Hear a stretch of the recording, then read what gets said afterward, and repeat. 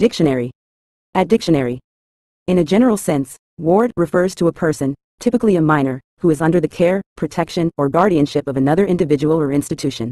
The term can denote a legal relationship where a guardian or custodian assumes responsibility for the welfare and upbringing of the ward, including making decisions on their behalf in matters such as education, healthcare, and finances.